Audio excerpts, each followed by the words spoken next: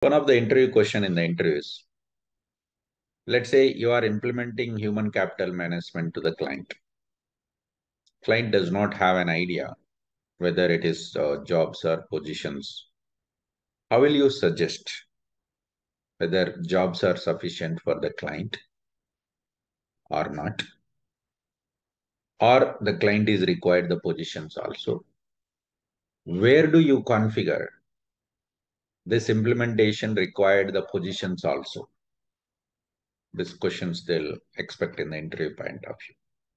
So we have to say that if client is looking for detailed approval and also controlling on the headcount and also controlling on the budget expenditure, then it's mandatory that client should go for the positions.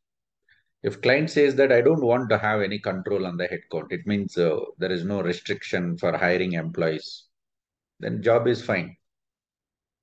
In the jobs, we cannot control it. While creating the job, we don't have the option like maximum number of employees you can hire for this particular job. That controlling is not there. If controlling is required, we need positions.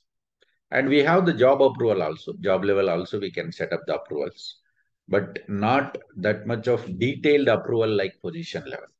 We have position hierarchies, we have position trees, we have position levels.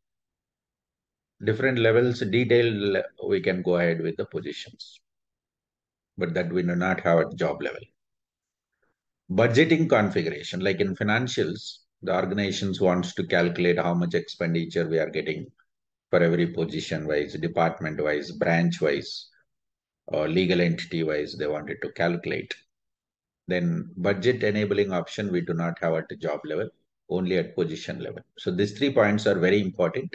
We are supposed to point out in the interview point.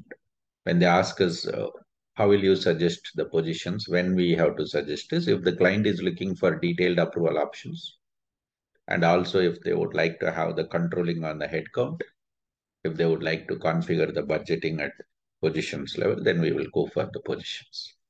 And where do we set up this? There is a task called manage enterprise HCM information.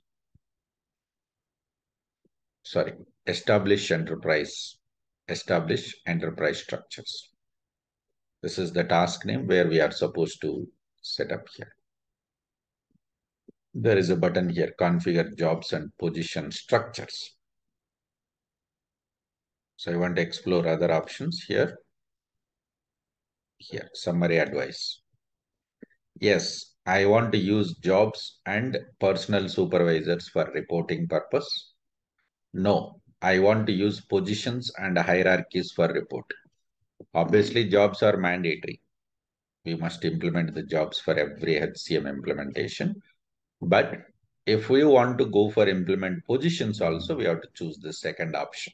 I want use positions and hierarchies for reporting or for approval purpose.